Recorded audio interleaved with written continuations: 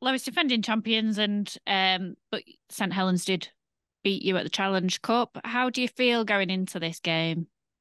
Yeah, excited. I think same as last year, St Helens beating us in the Challenge Cup final, and we still went on to get to a semi against St Helens. So it's pretty much carbon copy of last year. So we're familiar with this territory, and we're just excited. Yeah, it's come around quick, and I'm looking forward to getting out there on Saturday night. And what did you learn from Wembley playing St Helens before? What will you do differently? What will the team do differently this time, do you think?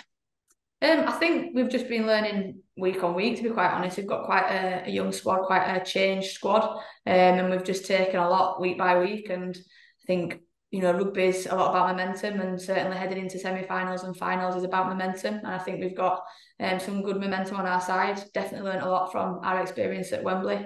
And I think we took a lot of confidence from it, although we lost. I think there's, areas that we just let ourselves down on the day with some small key areas, but actually showed a lot of promise at times, and it's just up to us now to put those little bits into action and have a good time at Saturday at the Totally Wicked.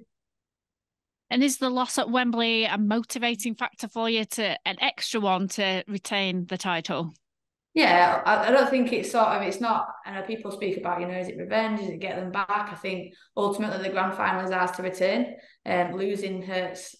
Any game that you lose hurts, but losing at Wembley in a big final, the first final, yeah, it definitely did. And we spoke about afterwards that we'd bottle that feeling, and we'd bottle that to make us better at training and to make us better the back end of the season. But yeah, we've got a trophy to retain, and that's what our job is on Saturday. Make sure we get a spot in the grand final. And what would it mean to you personally to retain that title? Yeah, a lot. I think every coach wants to keep winning, but I think, as a group of staff and players and as a club, we've put a lot into this year. So retaining that trophy will make it all the more sweeter, and it just makes sure that you finish off on your terms. So yeah, there's no feeling like it is winning the grand final coming the back end of the year. So yeah, we just want to make sure we have a good performance on Saturday and give ourselves an opportunity to do that. And it has been really competitive this season. Do you think that shows the growth of the women's game? How's the season been from your point of view in that regard? Yeah, I think obviously we were a little bit slow to start in the season. We had a lot of changes right at the start of pre-season, so we were a little bit slow to start. We've gathered some good momentum now, but it's definitely been competitive from the absolute start. I think, look back at some of the games, the semi-final between York and Saints for the spot for the final in Wembley. Some of the games we've had against Wigan in the semi-finals, I'm sure that, York are gearing up for a tough game against them this weekend. So yeah, there's been some real good games, some real good battles between the four who have come head to head to get to these semi-finals and finals, and I'm sure that this weekend will prove nothing else, and it'll be same again with some of them games being real good contests.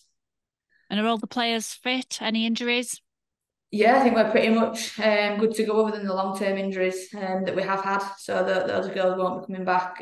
But in terms of people who haven't featured, we're looking to have the likes of Caitlin Beavers and Kira back in the squad. Well, thank you, Lois, and good luck. Thank you.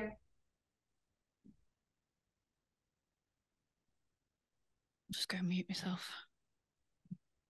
Hi, Lois.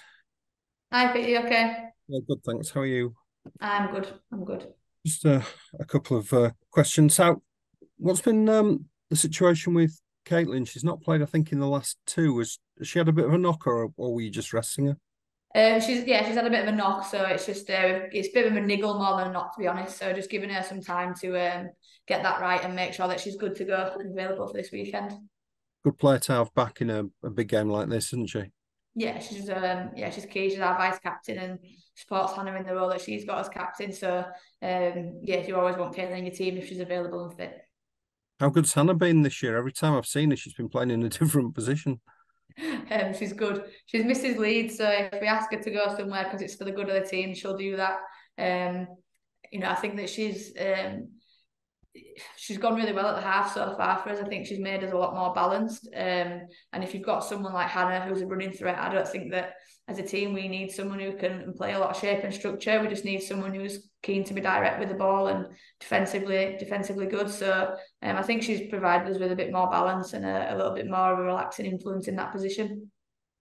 You might not know this, but am I right in thinking that you're unbeaten at Totally Wicked Stadium?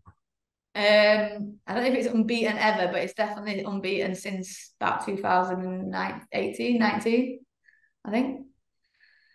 You've got a good record there, and obviously, I suppose the result the other week when you were missing one or two, that must give you a bit of confidence.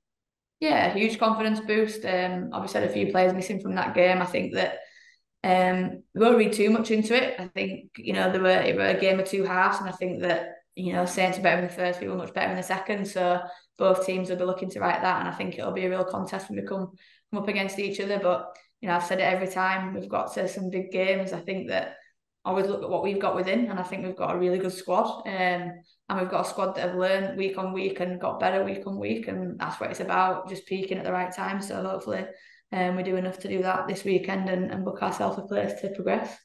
Obviously, you want to go another step further, but considering the disruption you've had, the number of people that have moved on, and even when the season started, you've had people depart and you've had injuries. Do you think the fact that you were second going into the very last game of the season, the only pipped by Saints winning, do you see that as a decent achievement for a young squad? I probably didn't really think about the league standings too much, to be honest. I think that a lot of it,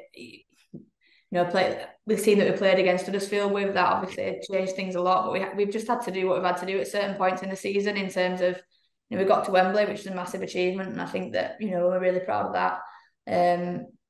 We've got to the semis, but we want to get to the final and we want to retain it. And regardless of who's moved on or moved out or anything like that, I think that we've got good strength in depth, and whichever 17 take to the field at the weekend, I think we've got enough to get the job done, and massive belief in them. So yeah, obviously we did have some key players move on, but I think we've had girls step into those spots, fill them really well, and definitely have enough amongst all of us to go and have a real good day on Saturday and hopefully progress to the next round.